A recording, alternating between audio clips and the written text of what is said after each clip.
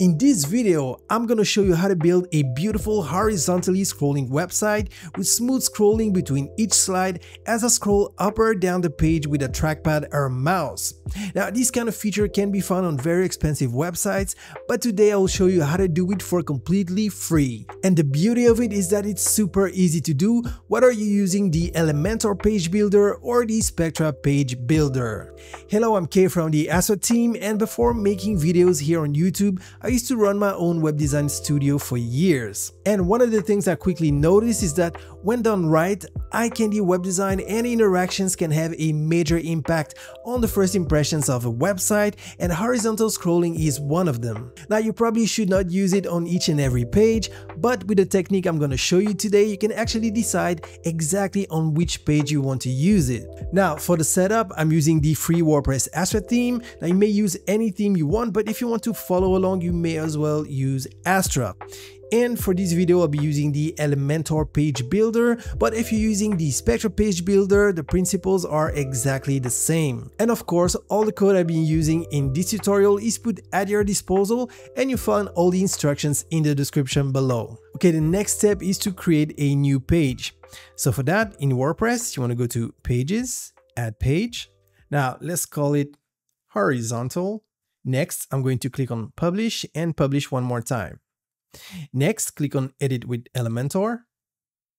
And next, I'm going to click on the Astra icon here for the settings. But first, I'm going to click on the General Settings tab. And here, I'm going to enable Hide Title. Next, let me collapse this and let me click on Astra Settings. So make sure the container layout is set to full width. Then you want to scroll down, and where you see transparent header, we want to enable it. Next, click on Preview Changes. So it's going to reload the Elementor page builder. Next, let me close the inspector for a moment, and I'm going to click on the plus sign, and we're going to add a flexbox container. So I'm going to pick this one here, and where you see content width, I'm going to change it to full width. Now for the unit, I'm going to select VW and make sure it's set to 100 VW. For the minimum height, the unit should be set to VH, and once again, set it to 100. Next, where you see gaps, you want it to be 0, both for column and row. This is important for the spacing between our future slides. Next, click on Advanced, and where you see margin, you want to give it 0 all around, and same thing for the padding, 0 all around. Next, I'm going to reopen the inspector, and I'm just going to double click here on the name, and I'm going to rename it to main container and hit enter. Next, I'm going to right click and hit duplicate, and I'm going to rename this container to container 1. And now I'm going to drag this container within the main container. So it should appear like this.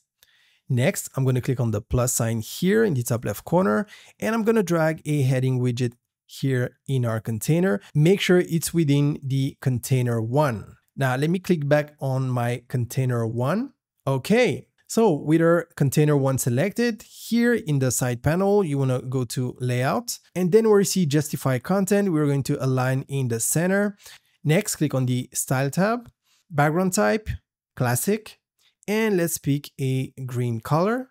Next, click on the Advanced tab, and here where you see CSS classes, we're going to add the CSS class hordes. So basically you want to make sure it's spelled exactly like this, otherwise it's not going to work. Okay, now let's select our text here, and first of all, we're going to align it. So I'm going to go to Style, align it in the middle, and then we're going to change its color because right now it's not readable. So I'm just going to pick another color, and I'm just going to change this to slide 1. Okay, now I'm going to collapse my container 1, right click and hit duplicate. Then double click, let's rename it to container 2. All right. And if we scroll, it's right here. So we're going to change the color to slide 2. And with my container 2 selected, let's go to Style, and let's change the background color so that we can differentiate.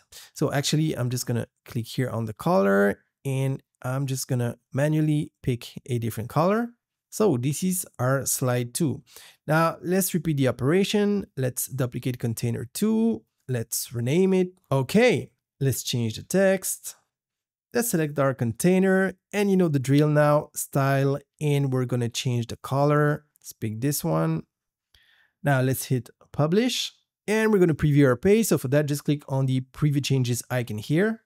So at the moment, this is our page, and if I scroll, it's not scrolling horizontally, but fear not, we're getting there. But I just wanted you to see what it's looking like right now. So let's go back to editing our page, and let's select our main container. Then go to advanced, and where you see CSS class, this time we're going to add the class mainco, spelled exactly like this. Because once again, if not spelled like this, it will not work. Now let's publish our page. And now let's go back to our dashboard. And from here, let's go to Astra, customize. And from here, click on additional CSS. And we're going to paste our CSS code. Once again, all instructions in the description below. Next, click on publish. Now let's close this. Then go to plugins, add plugin. And we need to add some JavaScript code provided to you. So here in the search field, we're going to look for code snippets. And it's this one here. So click on install now and activate. Next, click on snippets. Then click on add new. Let's name our snippet horizontal scrolling. Then select the content HTML tab and paste the code at your disposal. Now let's scroll down, and very important, you want to select the third option, display at the end of the body section in the footer. And next, click on save changes and activate. And right now I haven't refreshed yet, so I can still scroll like this. But now let's refresh. And now if I try to scroll, as you can see, so it looks like there's only one slide, but if we open here, you can see they're still there. The reason being, when we added, let me click here on main container, advanced. So when we added the mainco class, this is what happened. So basically, if you want to edit this page, you're going to have to remove temporarily the mainco class. It's super fast. So right now I removed the mainco class. So here are my slides. I can edit my slides, do whatever I want to do. And before I save my page, I'm just going to put back the mainco class. Then hit publish. And now if we preview our page, as I start scrolling, as you can see, it's sliding to the next slide, scrolling smoothly to the next slide. And as I scroll up, it's going back. This is the foundation, and from here you can do pretty much whatever you want. And that's exactly what I've done on this website. As you can see, we have these beautiful animated video backgrounds, and as I start scrolling, we have gorgeous screens. Now just imagine that on your website, just looking beautiful. And of course, if you're not subscribed, are you serious? Come on, it's just one click. Okay, let me check. Oh, you did it. Thank you. Now, in case you're using another page builder like the Spectra page builder, for example, it's exactly the same principle. We have here our main container, and if I click on it and go to advanced, you can see we have our mainco class added here. And if I click on any of the containers, so let's pick container 1, same thing, we have the horse CSS class. And now if I preview my page and I start scrolling, as you can see, it's working beautifully. Now, there is a little difference in the code if you're going to use the Spectra page builder, but once again, the code is at your disposal in the description below. Now, you may be wondering, now what happens when we go into mobile mode or tablet mode? This code has been set to be used for desktop only, and I'll explain why.